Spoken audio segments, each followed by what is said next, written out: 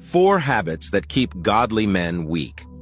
Neglecting prayer. Prayer is an essential means of communication and communion with God.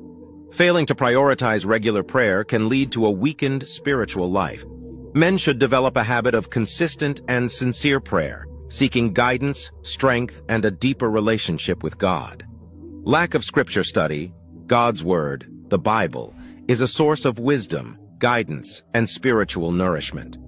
Neglecting regular study of the scriptures can hinder spiritual growth and understanding. Men should make it a habit to study and meditate on the Word of God, seeking to gain knowledge and insights that can shape their lives according to God's will. Engaging in immoral behavior.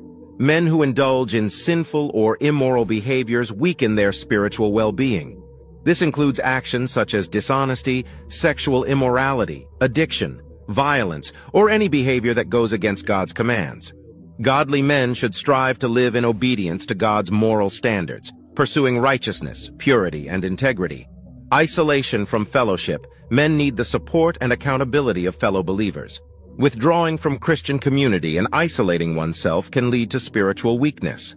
It is important for godly men to cultivate relationships with other believers, participating in worship, fellowship, and mutual encouragement. This is the end of this episode. Follow for more.